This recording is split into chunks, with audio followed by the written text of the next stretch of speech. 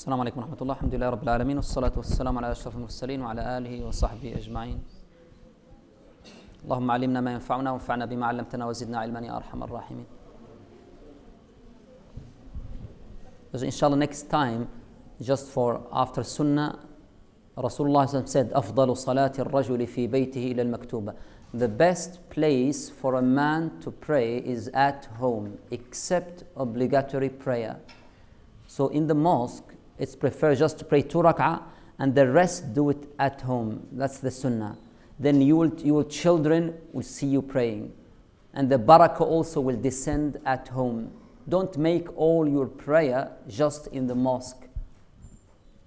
So make the most of your prayer at home. Then Allah tabaraka wa ta'ala will give barakah to that home.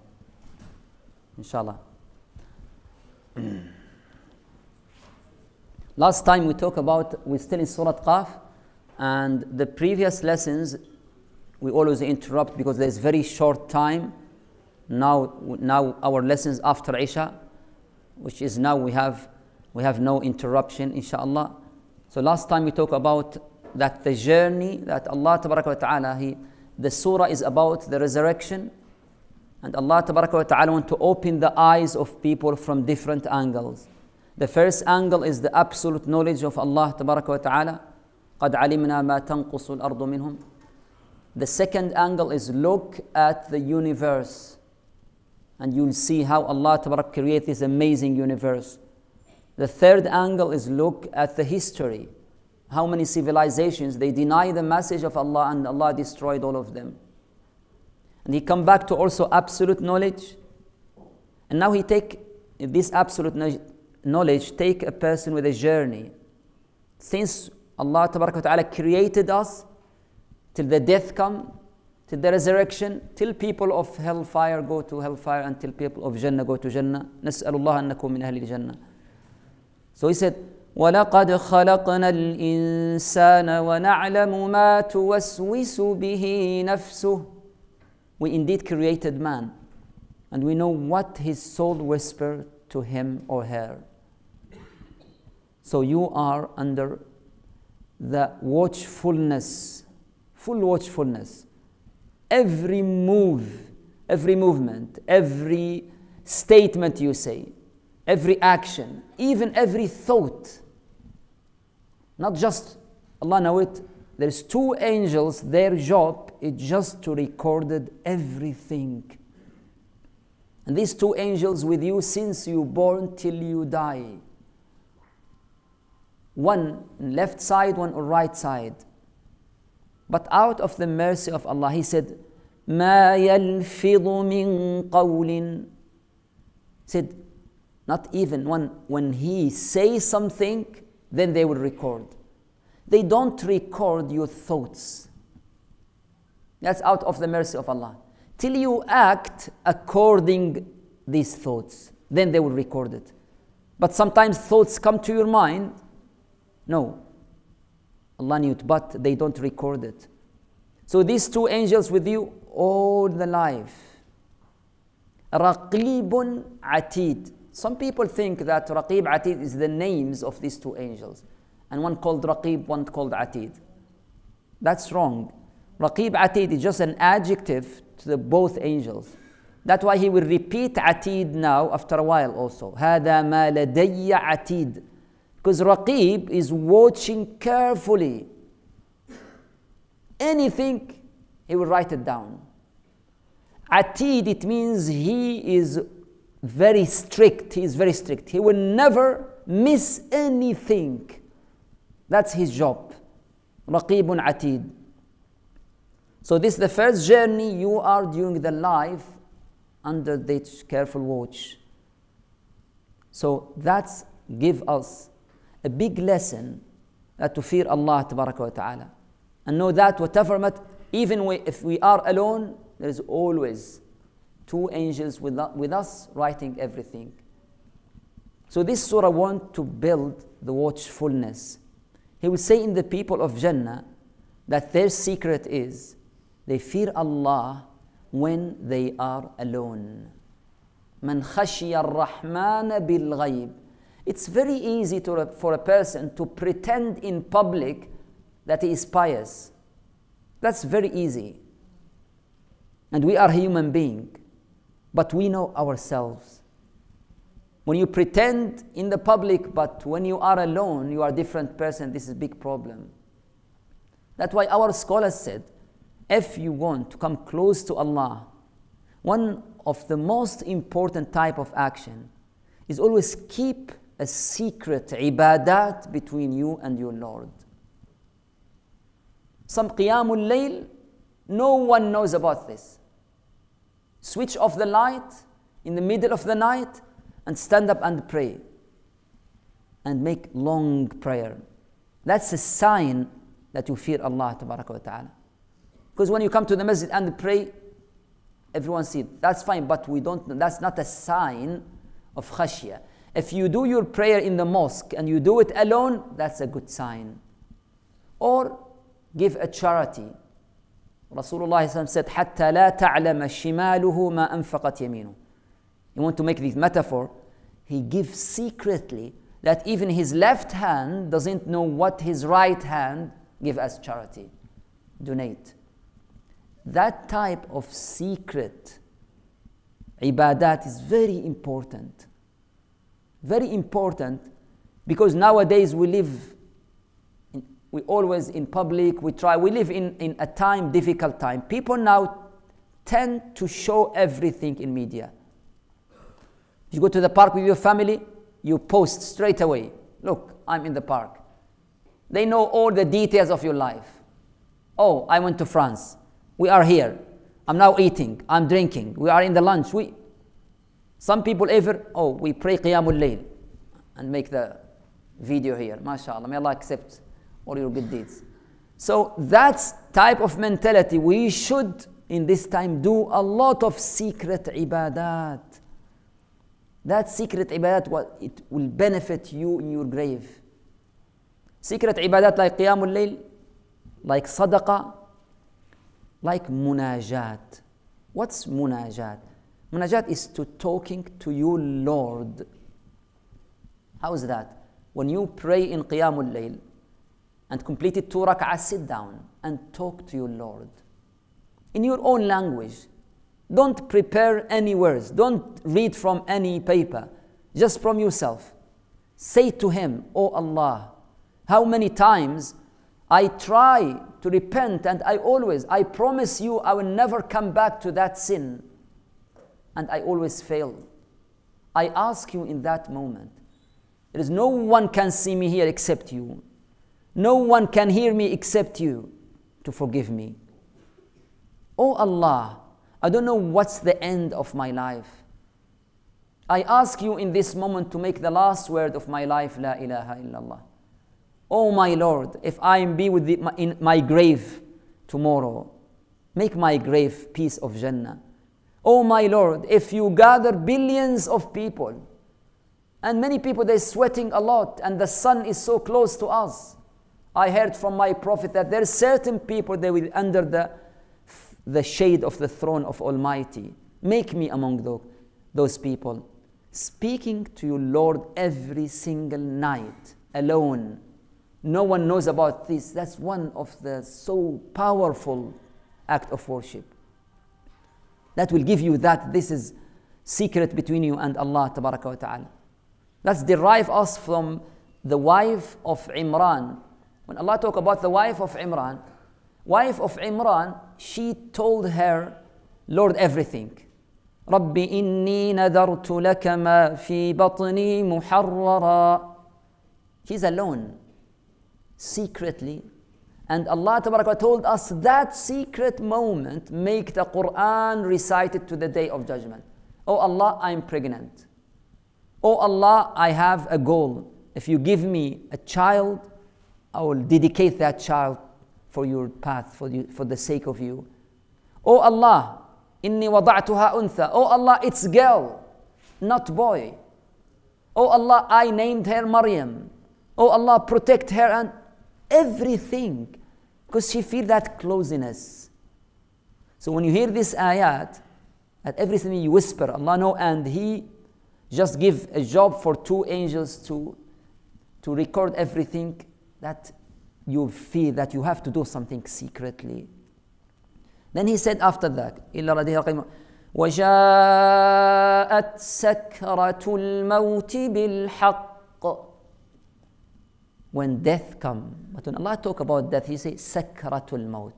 Literally, is a drunk status. Drunk status. Because when you attend any of your relatives, in the last moment, it's a difficult moment. You talk to him or her, they don't listen to you. They are in different world. They are still alive. But the sea angels now in a way, subhanallah, may Allah protect all of us. When you see that, that's a big reminder for you. Sakratul maut. But he say, bil haqq. Sakratul maut bring the truth. In that moment, you'll see everything. A person will see the state in angel before he just now about to die. In that moment, haqq now, everything now truth become. No one can deny anything in that moment. وَجَاءَتْ سَكْرَةُ الْمَوْتِ بِالْحَقِّ ذَلِكَ مَا كُنْتَ مِنْهُ تَحِيدٌ. That is what you try to escape. Tahid means escape. All your life, you know you will die. But you don't want to do anything or prepare yourself after death. You don't want to hear anything about hereafter. So Allah Tabaraka created us and give us a chance in this dunya. That chance will finish with death. You will go through 4 stages in your life. Stage number 1 on this dunya, on the ground, on the earth. The second stage is underground, in the grave. The third stage in a special land in the day of judgment. And the fourth stage is eternal. In Jannah, nas'alullah dhalik. May Allah make us among Ahlul Jannah. Or in Nar, a'udhu billahi minan nar. 4 stages. You know, the shortest one is on the earth, is the one on the earth. That's the shortest. Even if you live 100 years, still very short. If you compare it to the other stages. Shortest one and the most important one. Why most important? Because all your status in the rest of stages depend to your good deeds here. So your status in the grave depend to your amal, your deeds here. In the day of judgment, will you be under the shade of the throne of Allah? It depends to your deeds in this shortest time. Will you be in Jannah or not? That depends to your work in dunya. Very short, very critical. And the problem is you don't know when you will die. So you have to have always be ready to die, always. So we can't escape from this. In another word, we have to prepare ourselves. ذَلِكَ مَا كُنْتَ مِنْهُ تَحِيدٌ وَنُفِخَ فِي الصُّورِ. Then the trumpet now sounded. Israfil, Qiyamah, start with a huge, big sound. You know why?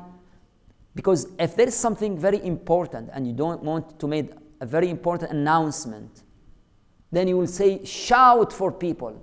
You want to wake them up. Also, that so strong sound will bring all people from their graves. It seems they are heedless. Come, all of you. نُفِخَ فِي الصُّورِ ذَلِكَ يَوْمُ الْوَعِيدِ. That is the day that Allah warned us a lot. That's why Quran is full of warning people of Jannah, of not. Quran always talk about what will happen in details. And we recite this in this dunya. That's out of His mercy, tabaraka wa ta'ala. He want to warn us. Make everything clear for every single person. ذَلِكَ مَا كُنْتَ مِنْهُ تَحِيدٌ. So now you're brought to the judgment.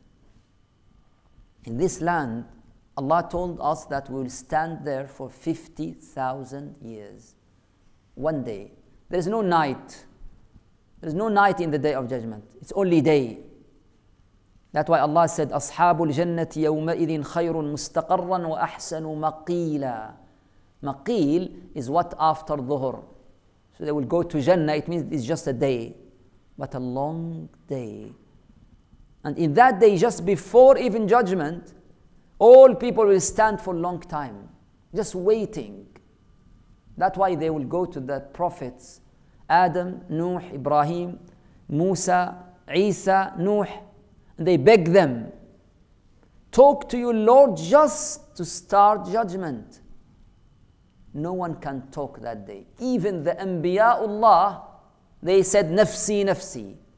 I'm concerned about myself. I can't talk to my Lord today. Except our beloved Prophet sallallahu alayhi wa alihi wa sallam.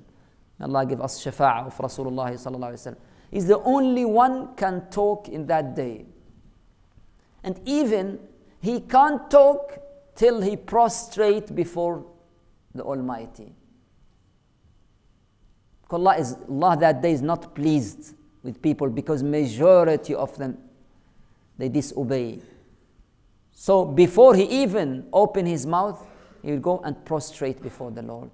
That's the longest sajda we know ever. He said, Allah will leave me in long sujood.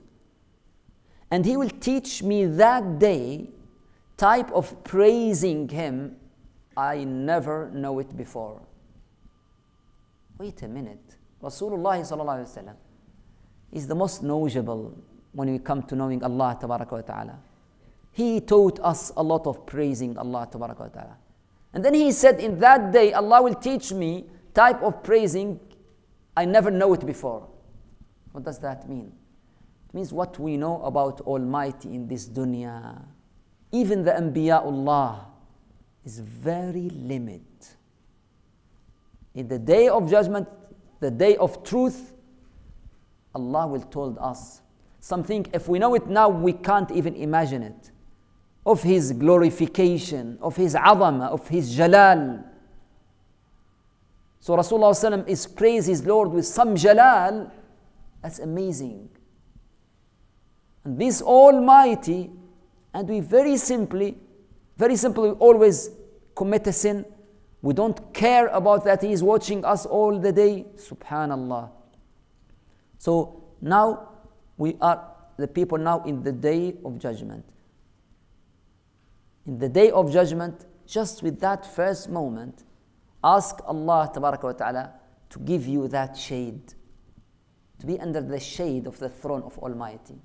They told us, Rasulullah that if you make a sincere deed between you and your Lord, you will be in that status. That's high status. Then Surah now talk about now you are in the day of judgment. Surah talk in a words that you are like in a court. This is a divine court. And when the criminal come to the court, there's always a policeman come and push him. Come just behind him. Grab his hand. Allah said, وَجَاءَتْ كُلُّ نَفْسٍ. Every single person Allah created, he will come to that court. مَعَهَا سَائِقٌ وَشَهِيدٌ. With that, every single person, two angels. Sa'iq and Shaheed. Sa'iq literally is drive him. But the mean here is sawq in all Quran, it means push him forward. Because he is a criminal. So that angel push him forward to the divine court. And the second angel, his job is shaheed, witness. So one push him, one bear witness. Why two angels? Because these are the same angels. They are with you all your life. One in right side and one in left side. Now they came to give a report for Almighty in that divine court. The court now starts. One of the two angels will said, وَقَالَ قَرِينُهُ هَذَا مَا لَدَيَّ عَتِيدٌ. Qareen in Arabic, it means companion. The one who always with you. That's called qareen. The plural is qurana in Quran also. Qareen in Surat Qaf mentioned twice. One with waw, one without waw. The first one, وَقَالَ قَرِينُهُ. The second one, قَالَ قَرِينُهُ. If the same statement, and he put waw here and remove waw here, in Arabic language, he wants to tell you something. Arabic language is very concise. And just add any letter or remove any letter, it means something. He wants you to pay attention. Qareen, in the first time, not like the qareen in the second time. Different. وَقَالَ قَرِينُهُ, the first one is the angel. قَالَ قَرِينُهُ, next time, is the devil. Because there is two qareens, two types of qareen, with you all your life. Two angels, that's the good qareen, and the devil qareen. The shaitan is also with you since you born till you die. So you have two qareen. One encourages you to do good things, one whispers to you to do bad things. Both of them will come to the court. So the first one, which is the angel one, he said, قَالَ قَرِينُهُ هَذَا مَا لَدَيَّ عَتِيدٌ. He carries something with his hand. That's the record. This is what I have recorded. I recorded everything as you command to me, O my Lord. So imagine this type of divine court.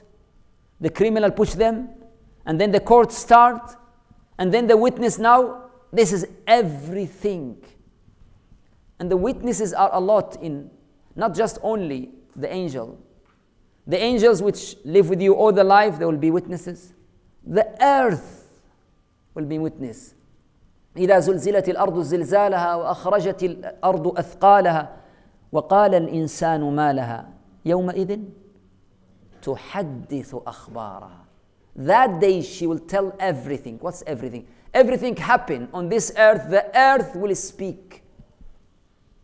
When you hide yourself from your parents or from your spouse, and you want to go to some place haram, or you want just a young man hide himself from his parents and take his laptop to his room and open that laptop to some websites that Allah Ta'ala prohibited you to look at it, and spend all your night seeing haram. The angels reported everything. Allah Almighty is watching you and you don't care. And when you heard any voice that one of your parents maybe wake up to go to the toilet, when you heard that voice, straight away you'll close the laptop and you pretend that you are sleeping. So you care about your parents only.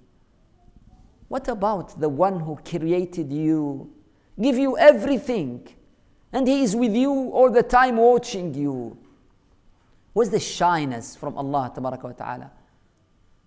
And then when you did that sin and you go to the school or to the college or the university, no one can look at you and say you spend all the night in sin or bad things. Out of His mercy, He covers us. Imagine if we commit sin and we come in the morning and everyone, there's a sign that that person committed sin last night. He never do that. He will cover us and He will give us chance after chance after chance. He never closed the door of repentance. And when you repent to Him, maybe after 20 years of committing sin, when you come to Him, you just need one thing, to be sincere. You come sincerely, you regret about everything, and you raise your hand, oh my Lord, forgive me. You know, in that moment, just one moment, He will forgive you everything. 20 years in one moment. If I did something wrong for you and I come, please forgive me, you may forgive me 1 time, 2 times, 3 times. But if I keep doing that 20 years, I will never forgive you.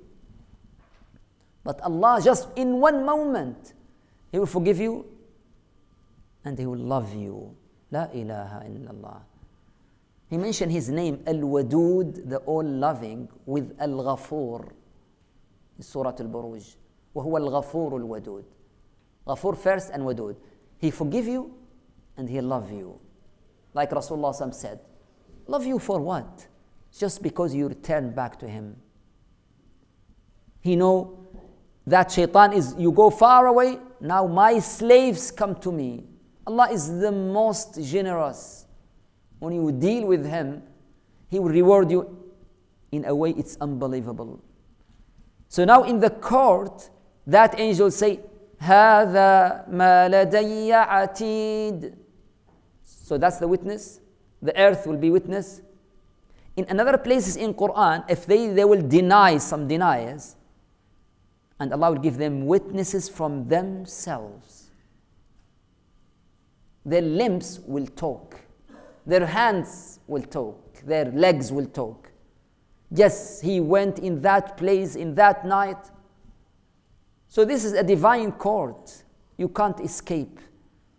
هذا ما لدي عتيد. In Surat Qaf, Allah Almighty gives the verdict straight away. In other surahs, there is a debate in that court. There is a discussion. And the deniers say this, and then the angels say that. Allah said that, what is the evidence? But in Surat Qaf, no.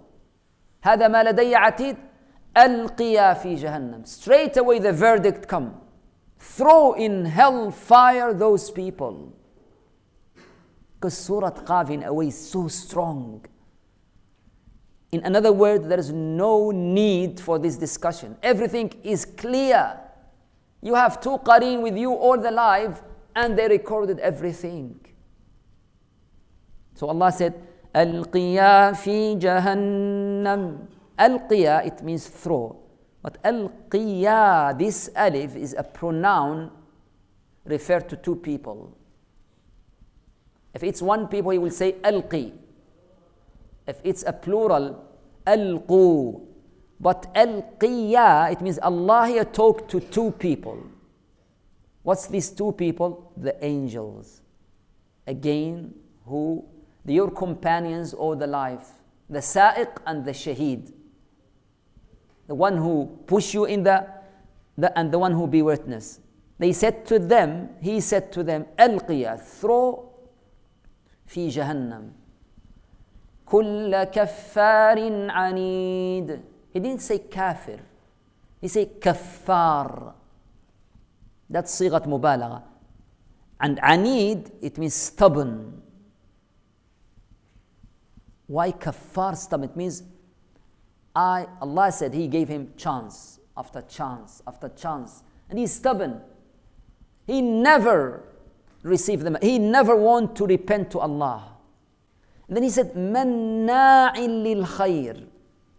Another form of balagha, another form also of just not mana'a, no, manna'. He always prevent khair from himself and from others. Allah wants khair to him, but He doesn't want that khair. Mu'tadin. Mu'tida is to oppress him. I'tida is, he is aggressive. Athim, mu'tadin murib, doubter, and spread doubt to others. He doubt about the resurrection and he spread the knowledge of doubt. No, don't care about it. There is no God. الذي جعل مع الله إلها آخر. The one who associate another one with God. فألقياه في العذاب الشديد. Put him in a severe punishment. Now the second qareen talk. قال qareen, which is the devil, shaitan. ربنا ما أطغيته ولكن كان في ضلال بعيد. Oh Allah, it's not my fault. I didn't deviate him. That's his choice, which is right. So now, because then Allah said, there's something here Allah elaborate in another surahs. A debate between the leaders and the followers in hellfire. The followers, they said, those leaders misguide us. Put them in hellfire, but it's not our fault. Allah said, no. I give you ability to say no to the devil. That's why Allah finished this. He said, لا تختصموا لدي. Don't argue in my presence. وقد قدمت إليكم بالوعيد. I already warn you when you are in dunya. ما يبدل القول بدي. When I make a verdict, it will never change. وما أنا بظلام للعبيد. Allah always just and fair. He will never put someone in hellfire and he doesn't deserve it. Allah is the all fair and just and merciful, tabaraka wa ta'ala. And this here, then he go to the Jannah, which is next time, inshallah, we talk about. So the main point here is that's a journey. Sit down with yourself and try to make some secret ibadat. Even your wife, even your parent doesn't know about it. Grab something in your hand when you come to your Lord. You go to one charity and you didn't tell your wife or your parents if you are single and say, I want a kafala of yatim. I want orphan or many orphans in different country. Don't talk to anyone. Make it secret. In the day of judgment, that will benefit you. Or talk to your Lord every single night and pray 2 rak'ah and switch off that light. That secret ibadat will benefit us in the day of judgment. May Allah tabaraka wa ta'ala guide us to the straight path. May Allah tabaraka wa ta'ala make us among those Ahlul Jannah. May Allah tabaraka wa ta'ala forgive all our sins. Wallahu alam wa sallallahu ala abdi rasulih sayyidina Muhammad.